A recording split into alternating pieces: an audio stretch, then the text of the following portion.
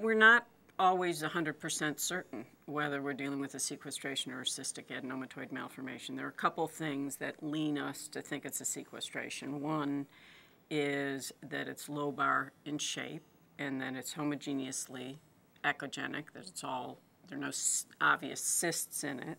The other thing is that sequestrations typically occur in the left lower chest of the fetus, and they tend to sort of hug the aorta, the big vessel that feeds the body.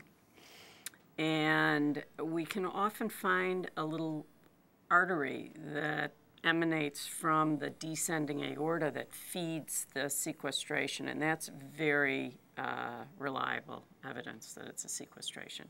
They tend to be small or medium-sized, and as I mentioned, they usually don't have cysts, but occasionally you have mixed lesions that have both cystic adenomatoid malformation and sequestration in them, and those we call hybrid lesions.